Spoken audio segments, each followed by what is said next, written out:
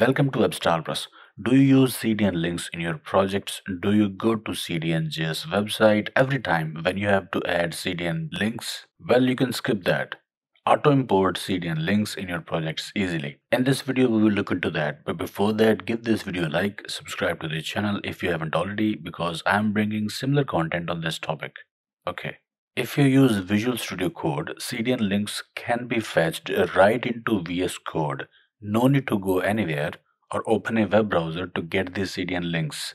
Fetch popular CSS and JavaScript libraries into VS Code by using simple commands. To do that, from Visual Studio Code, go to Extensions, search for CDNJS.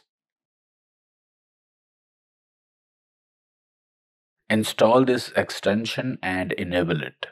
Now open your working document, press CTRL+SHIFT+P or F1 to open command palette. Type CDNJS, select search for libraries. Type library name like jQuery and hit enter. Select the library, select current version, select file to import jQuery min.js. Select script insert into document or URL insert into document. I will select script insert into document. And here is jQuery script imported into document from VS Code. Let's import another. Press F1 or CTRL+SHIFT+P. Type CDNJS. Select search for libraries. Type library name like Bootstrap. Hit enter. Select the library Twitter Bootstrap. Select current version. Select the file to import. I want to import its JavaScript file js/bootstrap.min.js. Insert into document with script tag. And here is the library. Similarly, you want to import CSS for this bootstrap. Press F1 or CTRL+SHIFT+P. CDNJS, search for libraries, Bootstrap, hit enter. Select library Twitter Bootstrap, select current version, bootstrap.min.css. Insert into document with link tag. And here is the Bootstrap CSS. Easy, right? This extension is allowing me to import only latest version of libraries. There is another extension.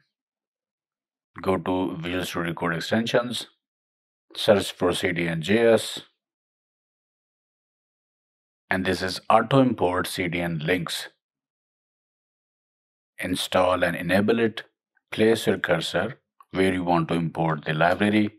Again, press F1 or CTRL+SHIFT+P. Type import JS library /stylesheet from CDNJS.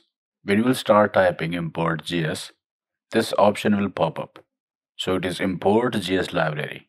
Select it. Select library from the list or type library name. I will type Slick. It is giving me options. I will select Slick Carousel. And now you see we have got its versions. I will select stable version. And then I will select slick.min.js. And here is the script.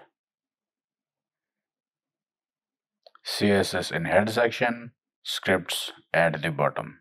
Import latest version or select from any version of library before importing.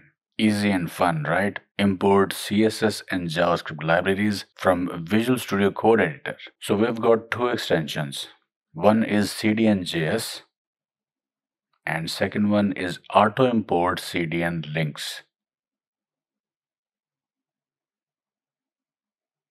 Okay, I hope it helped. Like, share, subscribe, and I will see you in the next video.